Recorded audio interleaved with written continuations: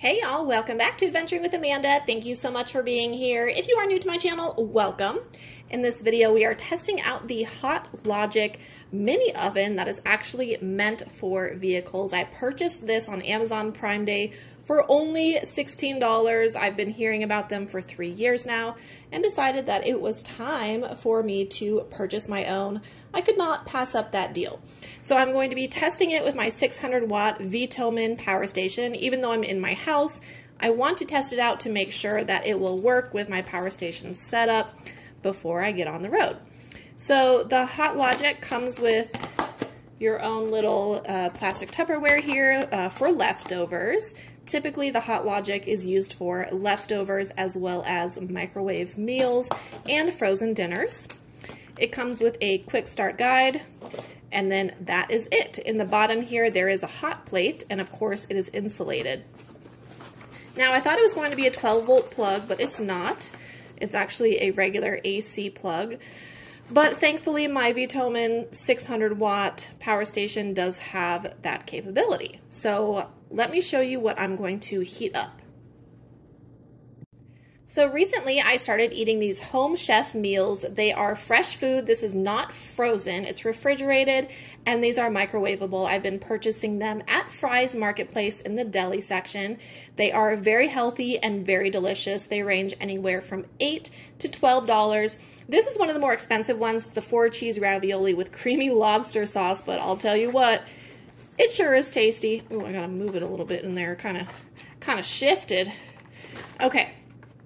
So the microwave instructions are typically, where did it just go?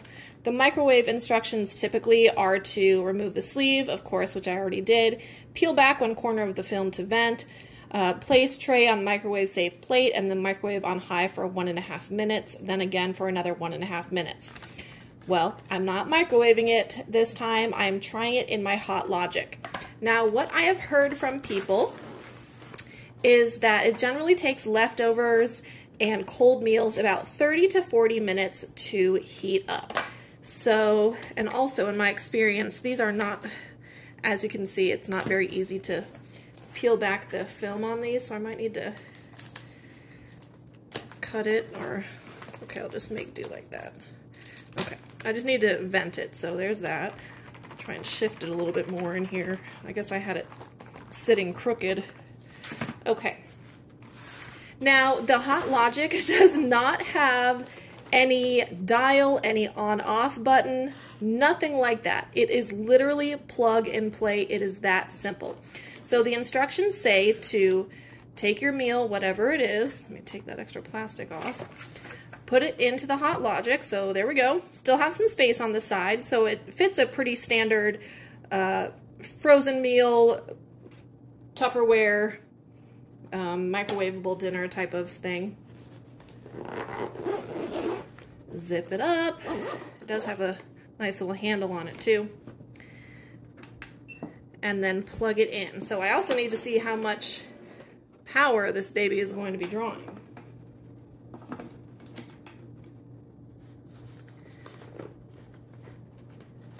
Make sure it's zipped all the way shut so we can be as efficient as possible. And it looks like it is currently drawing 51 watts. And I'm guessing that it will draw that concurrently, which means that you will need a power station big enough to consistently draw about 50 watts. Right now I'm at 90%. I will check back in about 20 minutes just to see kind of how it's doing, and then I'm guessing it'll take another 20 minutes after that. It has been 25 minutes since I started cooking my meal in the Hot Logic.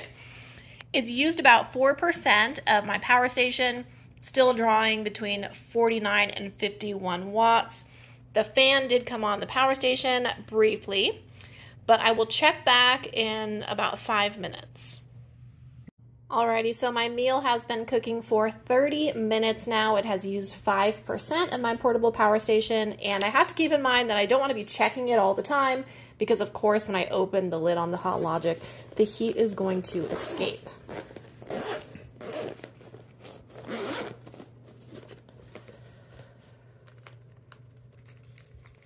Okay, it's coming along. Let's give it a stir here.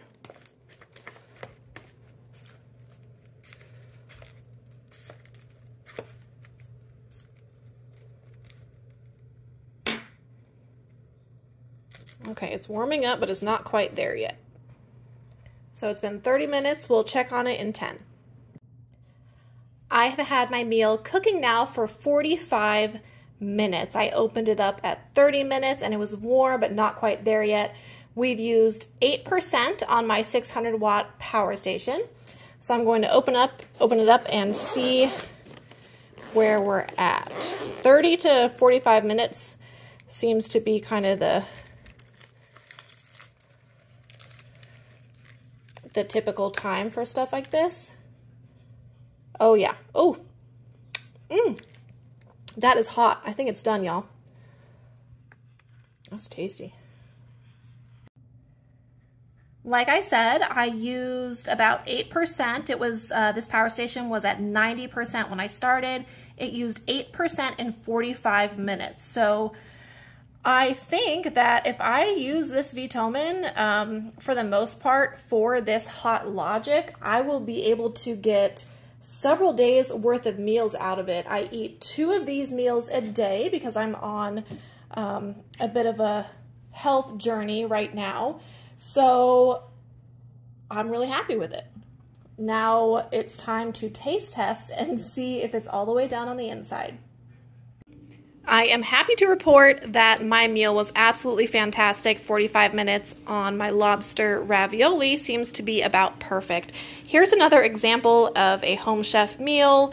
This one is blackened chicken and mashed potatoes with protein. I might cook it a little bit longer, but these meals are already cooked. They just need to be heated up. So I hope that this video was helpful to you. Right now, as it stands, I plan to take the Hot Logic in my van with me tomorrow, and I plan ahead for meals, so the timing that it takes is no big deal to me. I'm chilling at camp anyway, so if I feel like eating lunch at noon, I'll just hook up my Hot Logic at 11:15 and let this go and forget about it. Plus, you don't have to do dishes.